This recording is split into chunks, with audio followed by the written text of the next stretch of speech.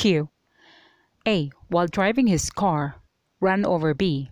A visited B at the hospital and offered to pay for his hospitalization expenses. After the filing of the criminal case against A for serious physical injuries through reckless imprudence, A's insurance carrier offered to pay for the injuries and damages suffered by B. The offer was rejected because B considered the amount offered was inadequate. Is the offer by A to pay hospitalization expenses of B admissible in evidence? The offer by A to pay the hospitalization expenses of B is not admissible in evidence to prove his guilt in both civil and criminal cases. Section 27, Number 4, Rule 130. B. Is the offer by A's insurance carrier to pay for the injuries and damages of B admissible in evidence? 1997. No, it is irrelevant. The obligation of the insurance company is based on the contract of insurance and is not admissible in evidence against the accused because it was not offered by the accused but by the insurance company, which is not his agent. Res inter alias acta rule. Q. Bemble was charged with rape. Bemble's father, Ramil, approached Artemon, the victim's father, during the preliminary investigation and offered $1 million to Artemon to settle the case. Artemon refused the offer.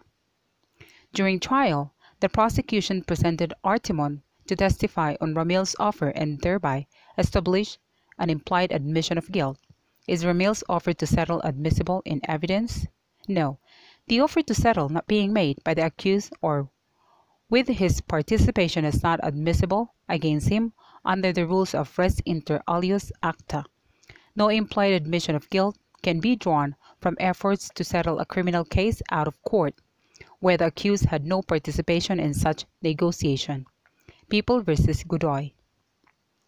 B. During the pre-trial, Bemble personally offered to settle the case for $1 million to the private prosecutor, who immediately put the offer on record in the presence of the trial judge.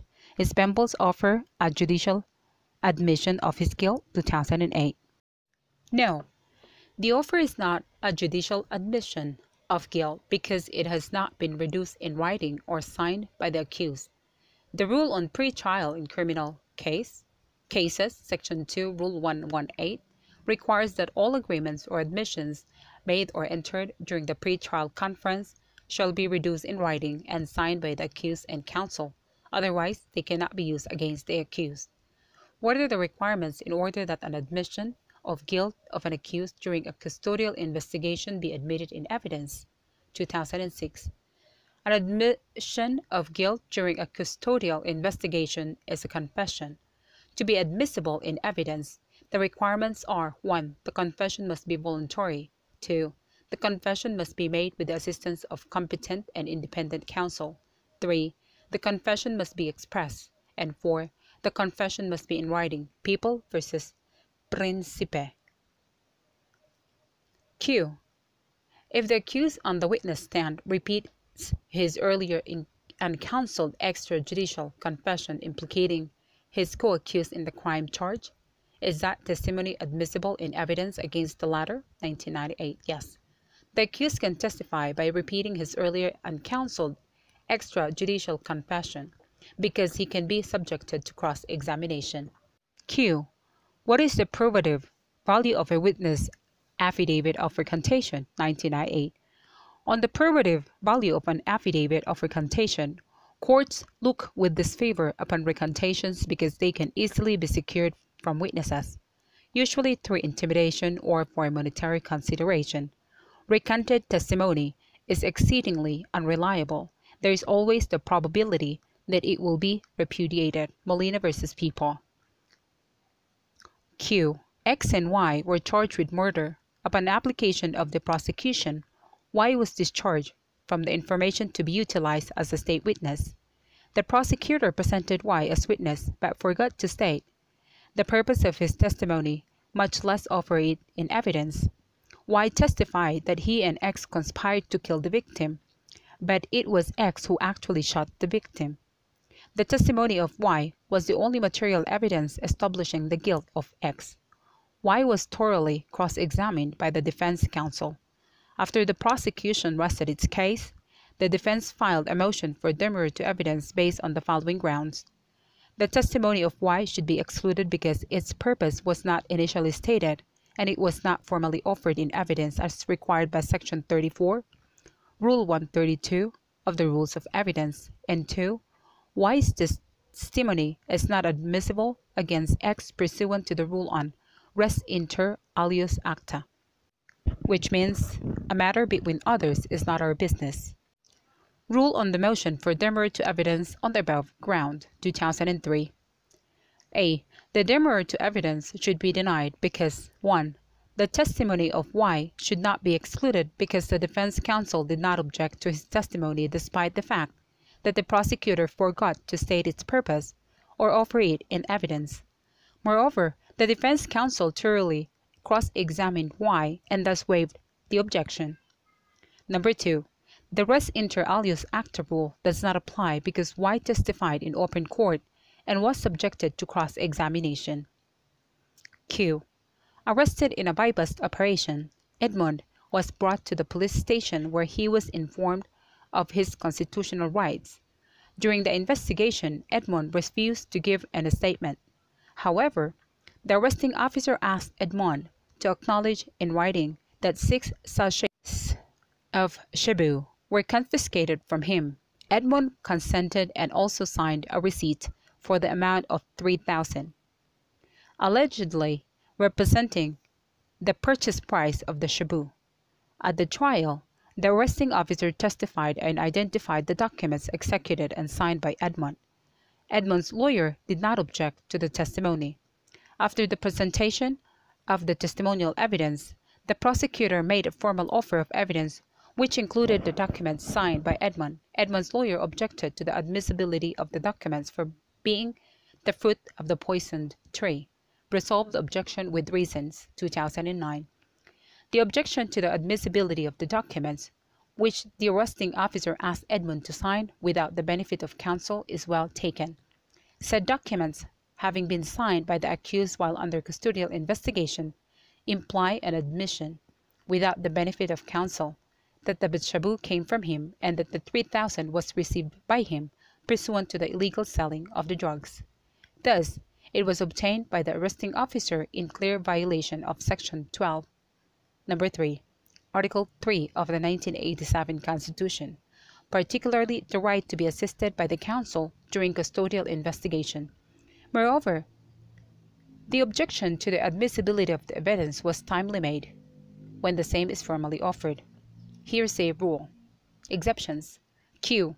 Distinguished clearly but briefly between hearsay evidence and opinion evidence, 2004. Hearsay evidence consists of testimony that is not based on personal knowledge of the person testifying. See Section 36, Rule 130, while opinion evidence is expert evidence based on the personal knowledge, skill, experience, or training of the person testifying. Section 49. The evidence of an ordinary witness on limited matters. Section 50. What are the exceptions to the hearsay rule, 1999? The exceptions to the hearsay rule are dying declaration, declaration against interest, act or declaration about pedigree, family reputation, or traditional regarding pedigree, common reputation, part of the res gestae, entries in the course of business, entries in official records, commercial lists, and the like, learned treatises, and testimony or deposition at a former proceeding. Sections 37 to 47, Rule 130. Q. A foreign dog trained to sniff dangerous drugs from packages was hired by FDP Corporation, a door-to-door forwarder company, to sniff packages in their depot at the international airport. In one of the routinary inspections of packages waiting to be sent to the United States of America, the dog sat beside one of the packages, a signal that the package contained dangerous drugs. Thereafter, the guards opened the package and found 2 kilograms of cocaine. The owner objected of the package, was arrested and charged were filed against him. During the trial, the prosecution, through the trainer who was present during the incident and an expert in this kind of field, testified that the dog was highly trained to sniff packages to determine if the contents were dangerous drugs, and the sniffing technique of their highly trained dogs was accepted worldwide and had been successful in dangerous drugs operations. The prosecution moved to admit this evidence to justify the opening of the package. The accused objected on the grounds that 1. The guards had no personal knowledge of the contents of the package before it was opened. 2. The testimony of the trainer of the dog is hearsay. And 3. The accused could not cross-examine the dog. 2014. The objections of the accused should be overruled. An evidence is admissible when it is relevant to the issue and is not excluded by the law or the rules. Section 3, Rule 128. Under Section 36, Rules 130 of the Rules of Court, a witness can testify only to those which he knows of his personal knowledge and derived from his own perception. The contention that the guards had no personal knowledge of the contents of the package before it was opened is without merit. The guards can testify as to the facts surround the opening of the package since they have personal knowledge of the circumstances thereof, being physically present at the time of its discovery. On the other hand, the testimony of the trainer of the dog is not hearsay based on the following grounds. A. He has personal knowledge of the facts in issue, having witnessed the same. B. Hearsay merely contemplates an out-of-court declaration of a person which is being offered to prove the truthfulness and veracity of the facts asserted therein. C. He is an expert witness, hence his testimony may constitute an exception to the hearsay rule. D. The accused has the opportunity to cross-examine him. And E. Testimony of a witness as to statements made by non-human declarants does not violate the rule against hearsay. The law permits the so-called non-human evidence on the ground that machines and animals, unlike humans, lack a conscious motivation to tell falsehood, and because the workings of machines can be explained by human witnesses, who are then subject to cross-examination by opposing counsel. Conversely, the accused may not argue that he cannot cross-examine the dog, as the constitutional right to confrontation refers only to witnesses. As alluded, the human witnesses who have explained the workings of the non-human evidence is the one that should be cross-examined. Hence, the contention of the accused that he could not cross-examine the dog is misplaced. Ergo, there is no doubt that the evidence of the prosecution is admissible for being relevant and competent. Dying Declaration. Q. Requisites of Dying Declaration 1998. The requisites for the admissibility of a dying declaration are A. The declaration is made by the deceased under the consciousness of his impending death. B. The deceased was at the time competent as a witness. C. The declaration concerns the cause and surrounding circumstances of the declarant's death. And D. The declaration is offered in a criminal case wherein the declarant's death is the subject of inquiry. People v. Santos. Q. Romeo is sued for damages for injuries suffered by the plaintiff in a vehicular accident. Julieta, a witness in court, testifies that Romeo told her that he, Romeo, heard Antonio, a witness to the accident, give an excited account of the accident immediately after its occurrence. Is Julieta's testimony admissible against Romeo over proper and timely objection? 2002. No. Julieta's testimony is not admissible against Romeo because while the excited account of Antonio, a witness to the accident, was told to Romeo, it was only Romeo who told Julieta about it, which makes it hearsay. Q. Maximo filed an action against Pedro, the administrator of the estate of deceased Juan, for the recovery of a car which is part of the latter's estate. During the trial, Maximo presented witness Mariano, who testified that he was present when Maximo and Juan agreed that the latter would pay a rental of 20,000 for the use of Maximo's car for 1 month, after which Juan should immediately return the car to Maximo. Pedro objected to the admission of Mariano's testimony. If you were the judge, would you sustain Pedro's objection? Why? Answer: no. The testimony is admissible in evidence because witness Mariano, who testified as to what Maximo and Juan, the deceased person, agreed upon, is not disqualified to testify on the agreement. Those disqualified are parties or assigners of the parties to a case, or person in whose behalf a case is prosecuted against the administrator or Juan's estate upon a claim or demand against his estate, or to any matter of fact occurring before Juan's death. Section 23, Rule 130. Q. The accused was charged with robbery and homicide.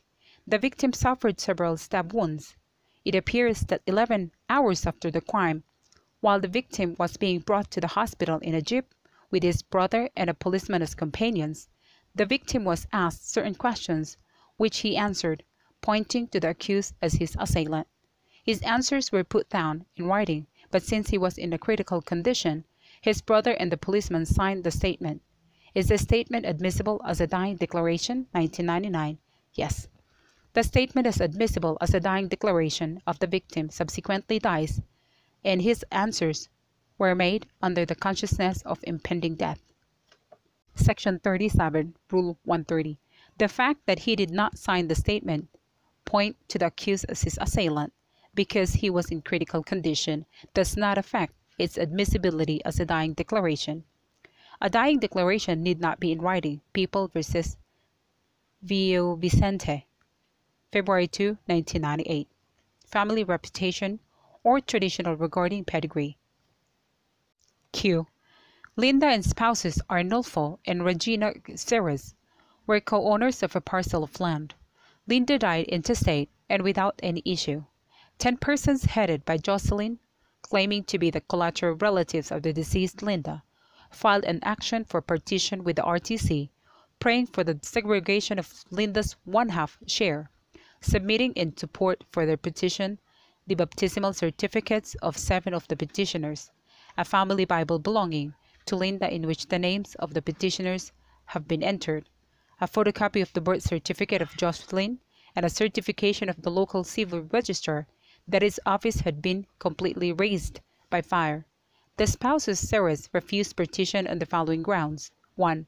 The baptismal certificates of the parish priest are evidence only of the administration of the sacrament of the baptism and do not prove filiation of the alleged collateral relatives of the deceased. Number 2. Entry in the family Bible is hearsay. Number 3. The certification of the registrar on non-availability of the records of birth does not prove filiation. 4. In partition case, where filiation to the deceased is in dispute, prior and separate judicial declaration of heirship in a settlement of estate proceedings is necessary. And 5. There is need for publication as real property is involved. As counsel for Jocelyn and her co-petitioners argue against the objections of the spouses Ceres, so as to convince the court to allow the partition, discuss each of the 5 arguments briefly but completely. 2000. The baptismal certificate can show the filiation or prove pedigree. It is one of the other means allowed under the rules of court and special laws to show pedigree. Trinidad v. Court of Appeals. Number 2. Entries in the family Bible may be received as evidence of pedigree. Section 40, Rule 130. Number 3. The certification by civil registrar of the non-availability of records is needed to justify the presentation of secondary evidence, which is the photocopy of the birth certificate of Jocelyn, heirs of Ignacio Conti v. Court of Appeals. Number 4. Declaration of heirship in a settlement proceeding is not necessary. It can be made in the ordinary action for partition wherein the heirs are exercising the right pertaining to the decedent, their predecessor in interest, to ask for partition as co-owners. Number 5. Even if real property is involved, no publication is necessary because what is sought is the mere segregation of Linda's share in the property. Section 1, Rule 69. Part of the res gestae. Res gestae, according to the dictionary, means the events, circumstances, remarks, which relate to a particular case, especially as constituting admissible evidence in a court of law. Q.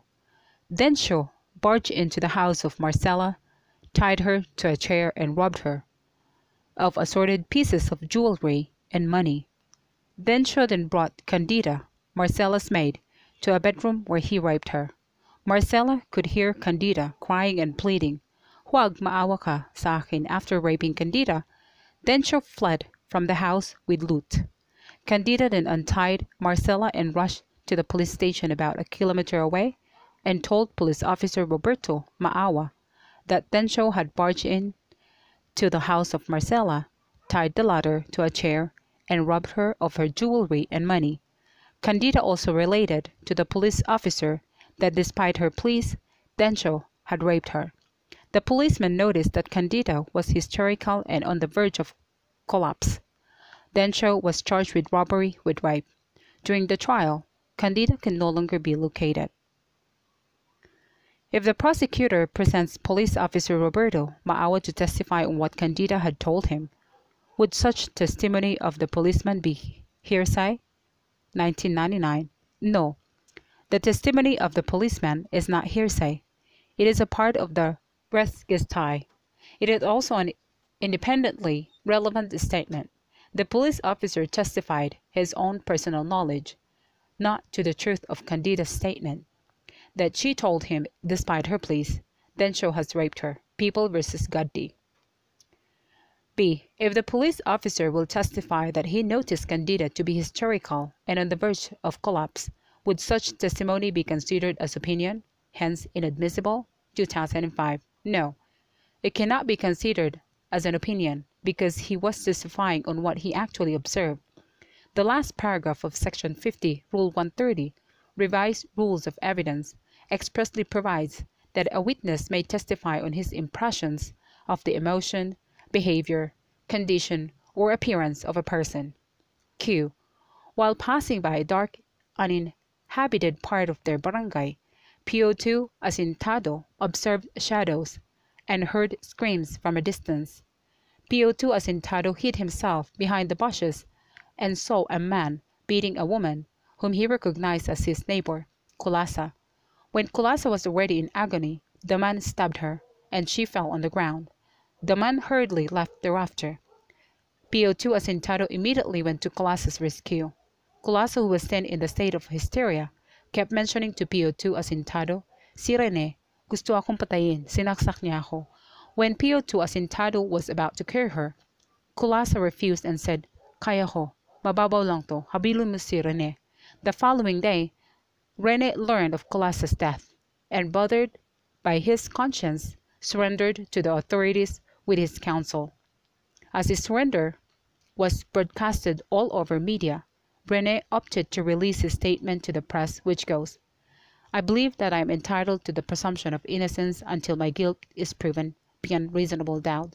Although I admit that I perform acts that may take one's life away, I hope and pray that justice will be served in the right way. God bless us all." Signed, Rene. The trial court convicted Rene of homicide on the basis of PO2 Asintado's testimony, Kulasa's statements, and Rene's statement to the press. On appeal, Rene raises the following errors.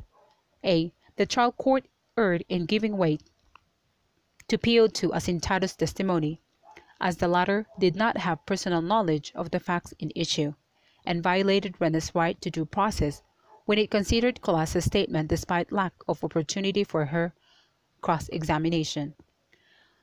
The trial court did not err in giving weight to PO2 Asintado's testimony.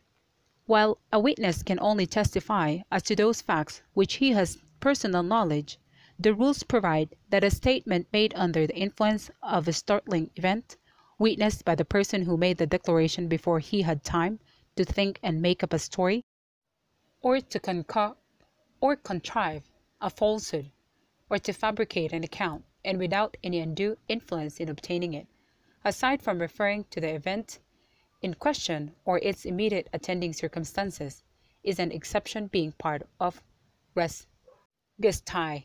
Belbis Jr. versus People, November 14, 2012. In the case, the statements made by PO2 Asintado constitutes part of res gestae, since the same were made without any opportunity to fabricate, and why a startling occurrence was actually taking place. In addition, the statement of PO2 asintado may fall within the purview of the doctrine of independent relevant statement, where only the fact that such statements were made is relevant, and the truth and falsity thereof is immaterial. People versus Maliburan, April 24, 2009. On the other hand, Colasa's statements are also admissible as part of res gestae, since the same were made under the influence of a startling event and without any opportunity to concoct or devise a falsehood. B. The trial court erred in holding that Rene's statement to the press was a confession which, standing alone, would be sufficient to warrant a conviction. Resolved 2014. The trial court did not err in holding that Rene's statement to the press is a confession. Rene's confession to the media were properly admitted because statements spontaneously made by a suspect to news reporters on a television interview are deemed voluntary and are admissible in evidence. People versus Hipona, February 18, 2010. Entries in official records. Q. X was charged with robbery. On the strength of a warrant of arrest issued by the court, X was arrested by police operatives. They seized from his person a handgun. A charge for illegal possession of firearm was also filed against him. In a press conference called by the police, X admitted that he had robbed the victim of jewelry valued at $500,000. The robbery and illegal possession of firearm cases were tried jointly. The prosecution presented in evidence a newspaper clipping of the report to the reporter who was present during the press conference stating that X admitted the robbery. It likewise presented a certification of the PNP Firearms and Explosive Office attesting that the accused had no license to carry any firearm. The certifying officer, however, was not presented as a witness. Both pieces of evidence were objected to by the defense. Is the newspaper clipping admissible in evidence against X? Yes, the newspaper clipping is admissible in evidence against X, regardless of the truth or falsity of a statement. The hearsay rule does not apply, and the statement may be shown where the fact that it is made relevant. Evidence as to making of such a statement is not secondary but primary, for the statement itself may constitute a fact in issue or be circumstantially relevant as to the existence of such fact. Gotesco Investment Corporation versus Chato, June 16, 1992. B. Is a certification of the PNP Firearm and Explosive Office without the certifying officer testifying on it admissible in evidence against X? 2003. Yes, the certification is admissible in evidence against X because a written statement signed by an officer having the custody of an official record or by his deputy that after diligent search no record or entry of a specified tenor is found to exist in the records of his office, accompanied by a certificate as above provided, is admissible as evidence that the record of his office contained no such record of entry. Section 28, Rule 132. Opinion Rule. Q. At Nolan's trial for possession and use of the prohibited drugs, known as shabu, his girlfriend Kim testified that on a particular day she would see Nolan very prim and proper, alert and sharp, but that 3 days after he would appear haggard, tired, and overly nervous at the slightest sound he would hear. Nolan objects to the admissibility of Kim's testimony on the ground that Kim merely stated her opinion without having been first qualified as expert witness. Should you, as a judge, exclude the testimony of Kim, 1994? No, the testimony of Kim should not be excluded. Even though Kim is not an expert witness, Kim may testify on her impressions of the emotion, behavior, condition, or appearance of a person. Section 50, last paragraph, Rule 130. Character evidence. D. Was prosecuted for homicide for allegedly beating up B to death with an iron pipe. May the prosecution introduce evidence that B had a good reputation for peacefulness and nonviolence? Why? The prosecution may introduce evidence of the good or even bad moral character of the victim if it tends to establish in any reasonable degree the probability or improbability of the offense charged. Section 51, letter A, number 3, Rule 130. In this case, the evidence is not relevant. B. May D introduce evidence of specific violent acts by V? Why? 2002. Yes, D may introduce evidence of specific violent acts by V. Evidence that one did or did not do a certain thing at one time is not admissible to prove that he did or did not do the same or a similar thing at another time, but it may be received to prove a specific intent or knowledge, identity, plan, system, scheme, habit, custom, or usage, and the like. Section 34, Rule 130. Q.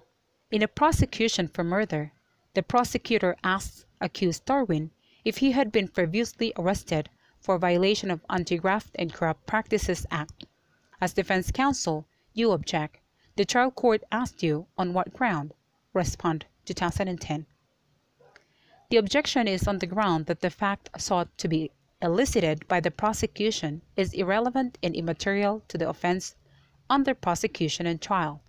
Moreover, the rules do not allow the prosecution to adduce evidence of bad moral character of the accused pertinent to the offense charge, except on rebuttal and only if it involves a prior conviction by final judgment.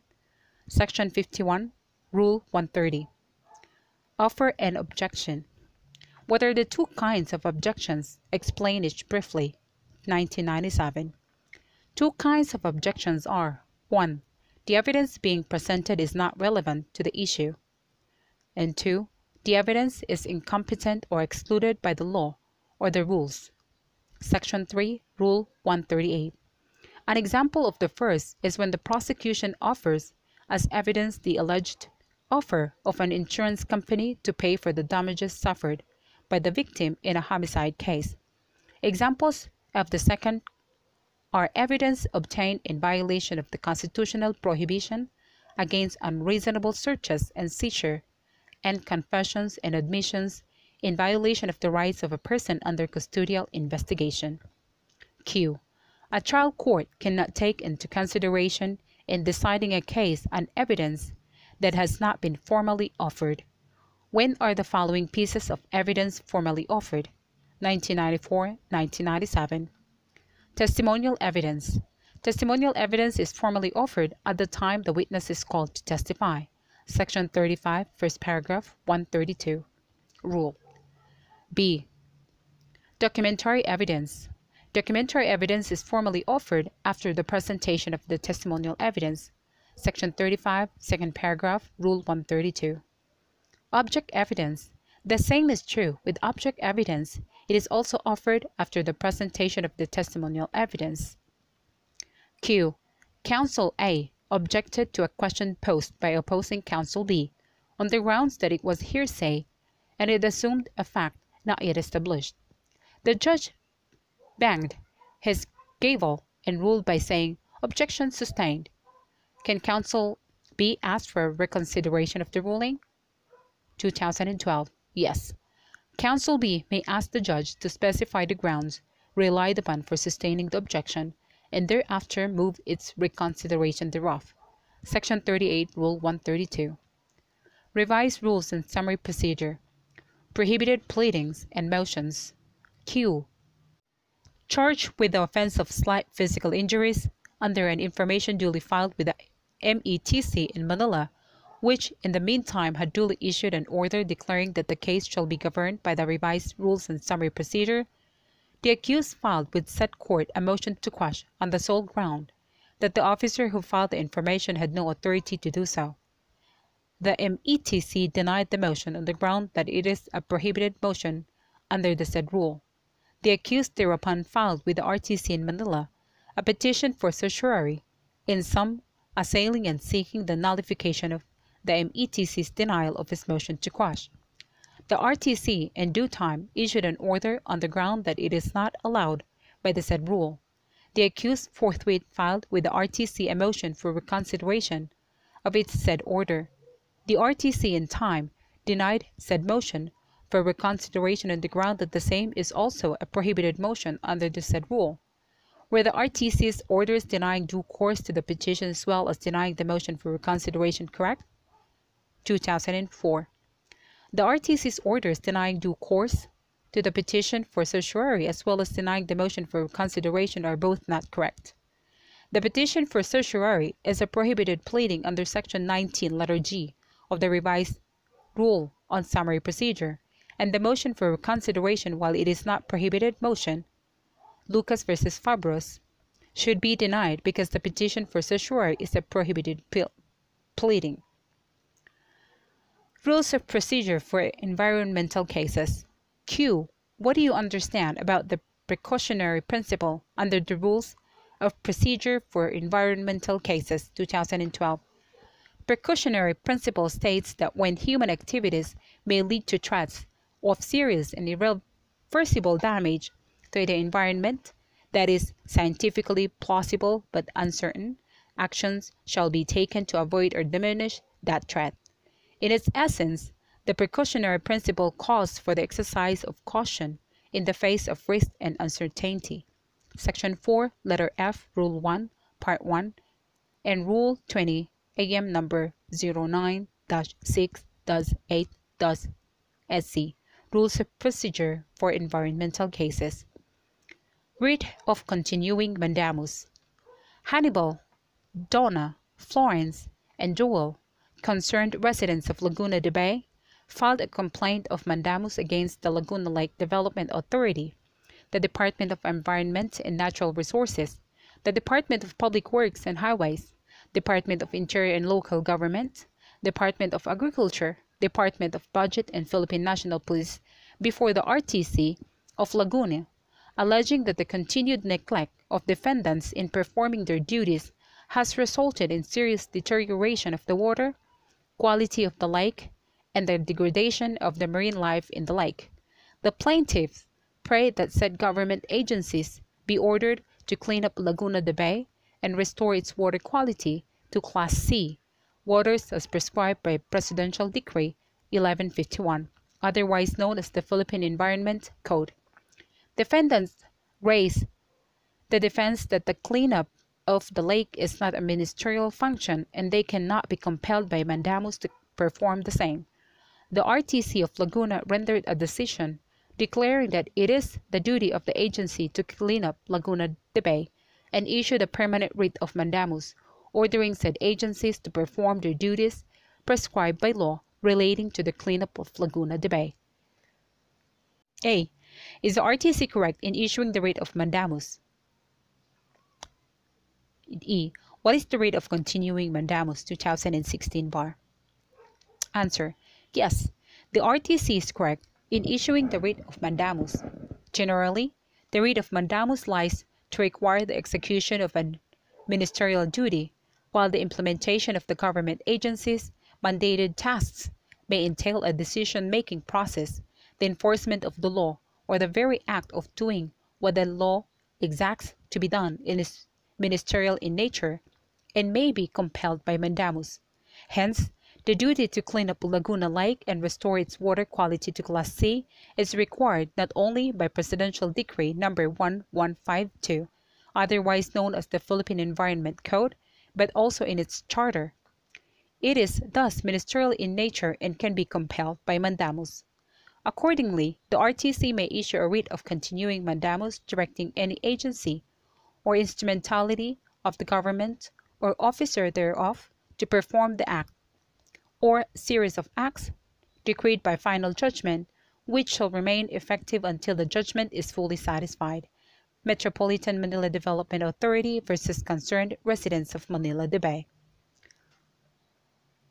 B. A writ of continuing mandamus is a writ issued when any agency or instrumentality of the government or officer thereof unlawfully neglects the performance of an act which the law specifically enjoins as a duty resulting from an office, trust, or station in connection with the enforcement or violation of an environmental law, rule or regulation, or a right therein, or unlawfully excludes another from the use or enjoyment of such right, and there is no other plain, speedy, and adequate remedy in the ordinary course of law, the person aggrieved thereby may file a verified petition in the proper court, alleging the facts, with certainty, attaching thereto supporting evidence, specifying that the petition concerns an environmental law, rule, or regulation, and praying that the judgment be rendered, commanding the respondents to do an act or series of acts until the judgment is fully satisfied, and to pay damages sustained by the petitioner by reason of malicious neglect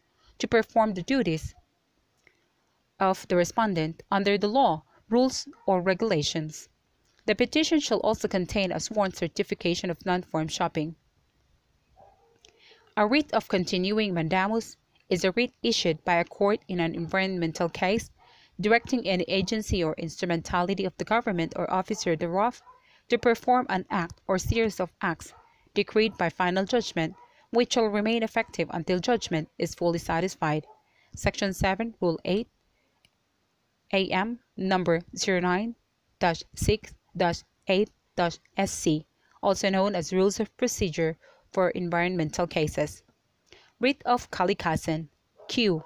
The officer of Ang Kapaligiran ay Alagaan, Incorporated, engaged your services to file an action against ABC Mining Corporation, which is engaged in mining operations in Santa Cruz, Marinduque. ABC used highly toxic chemicals in extracting gold. ABC's toxic mine tailings were accidentally released from its storage dams and were discharged into the river of said town. The mine tailings found their way to Calangcan Bay, allegedly to the waters of nearby Romblon and Quezon. The damage to the crops and loss of earnings were estimated at 1 billion. Damage to the environment is estimated at 1 billion. As a lawyer for the organization, you are requested to explain the advantage derived from a petition for writ of Kalikasan before the Supreme Court over a complaint for damages before the RTC of Marinduque or vice versa. What action will you recommend? 2016. As a lawyer for the organization, I would recommend the filing of a petition for issuance of a writ of Kalikasan.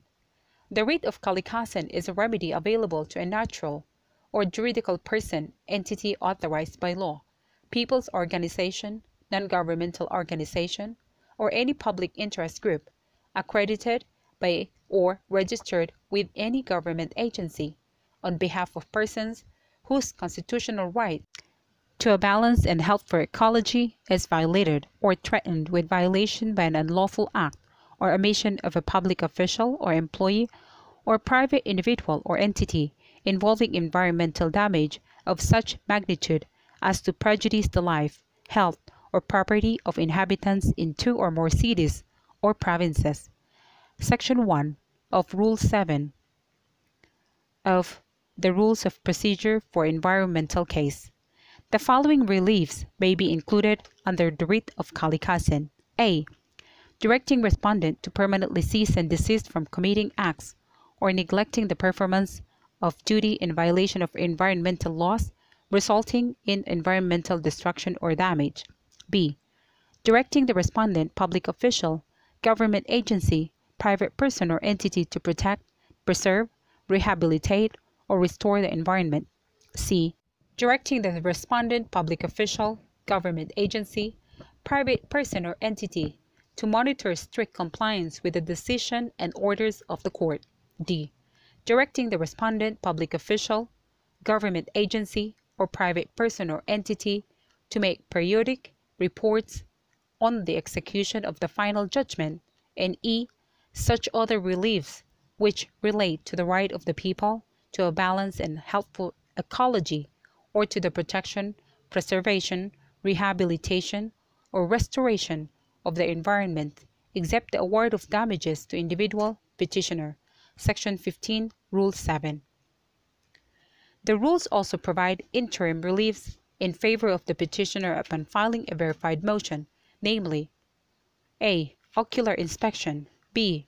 Production or inspection of documents or things. Section 12, Rule 7. Additionally, the petition for writ of kalikasan is more advantageous compared to a complaint for damages before the RTC because it may be filed directly with the Supreme Court or with any of the stations of the Court of Appeals.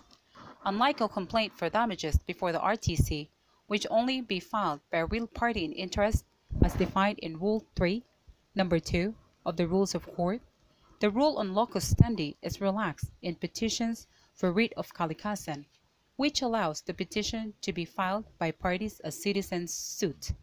In addition, any of the following may file a petition for writ of kalikasan: a natural or juridical person, b. entity authorized by law, or c.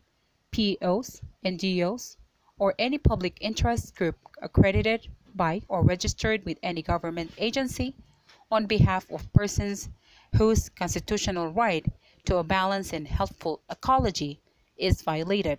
Section 1, Rule 7. Besides, the petition for writ of kalikasan is exempted from the payment of docket fees. From the foregoing, it is clear that filing a petition for writ of kalikasan would be the best remedy to address all the environmental problems caused by the release of the toxic waste to the waters of Romblon and Quezon without the burden of paying docket fees. After all, the filing of a petition for the issuance of writ of kalikasan shall not preclude the filing of separate civil, criminal, or administrative actions.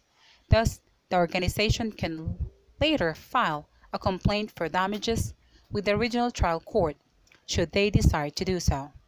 At any rate, the rules provide that judgment must be rendered within 60 days from the time the petition is submitted for decision, which expedites the proceedings significantly considering the urgency of situation in the instant case. As lawyer for the organization, I would recommend, therefore, the filing of a petition for a writ of kalikasan with the Supreme Court.